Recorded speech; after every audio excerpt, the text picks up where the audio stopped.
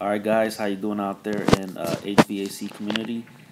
So I just wanted to show you guys here the interface on the Infinity system for Carrier, how I get into my advanced technical settings. So I press the advanced button for about 10 seconds, and it gets me into a menu. As you see here, we are in the menu settings for the technician, and I'm going to scroll down to find out our last 10 faults. Okay, so I'm going to go back and we are going into service to find the last 10 faults in the system.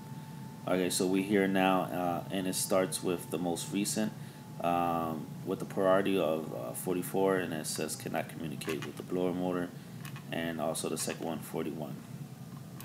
Alright, so just wanted to show you guys what I normally do to check for any leads on what I need to do to troubleshoot.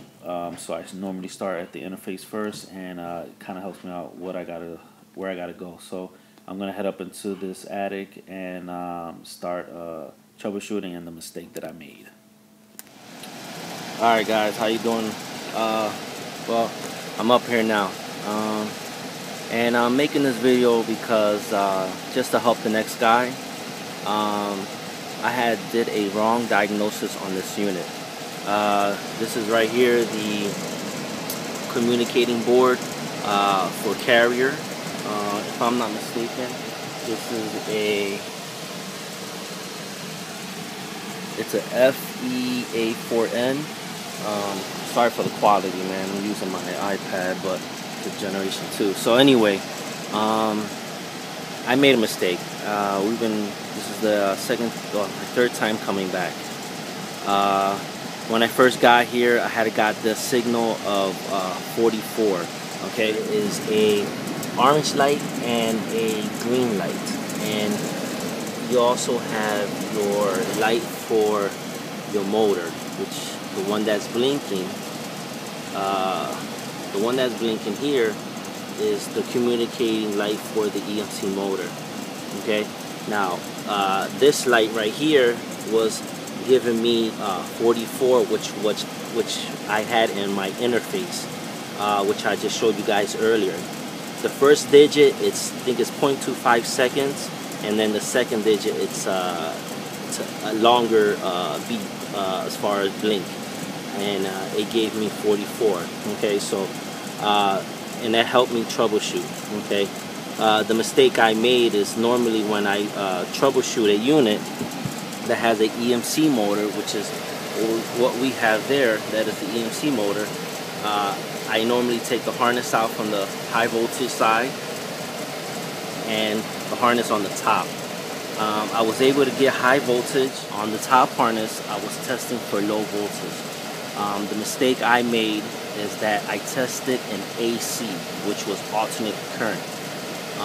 So you would have to test this in DC, okay, which is direct current. From what I believe, it goes in AC and comes out DC. Okay, so I had to test this harness for DC. Okay, and from this red, so it's kind of hard to see here, guys, but sorry about that.